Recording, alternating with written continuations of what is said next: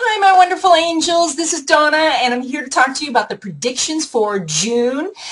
This is going to be a horse month, and so for those of you born in the year of the sheep, or you might call it ram, or you might call it goat, all of those are the same. But if you're born in that year, then this is a month that highlights rest, recuperation, and your spiritual connection to the universe. And so the first thing to consider is, how are you sleeping? Because there are some great opportunities for you this month to get more rest and to really recuperate and recover from what's been happening in your life. That means you're going to get a month where things are a little bit more peaceful, where you can take an extra hour and get some sleep.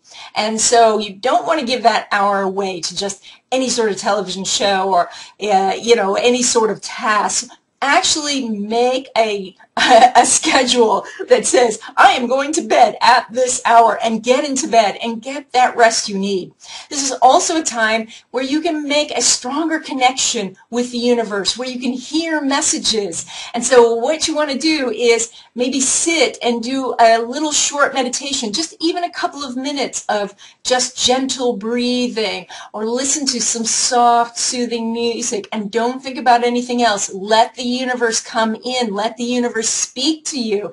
This is a time where your connection is stronger. And that means that if you get some ideas, some inspiration, some signs from the universe, make a note of those. They may not be something you need to act on right this month, but if you make a note of those, then you can look back later and say, oh yes, this is when the universe told me to do such and such. So now also Mars is still retrograde, and this is an empowering time for you. This means that when you take an action, that you are going to have very strong, powerful energy behind it. So let's say you want to connect with a new person. You are able to just visualize them picking up the phone. You dial them and they will pick up the phone.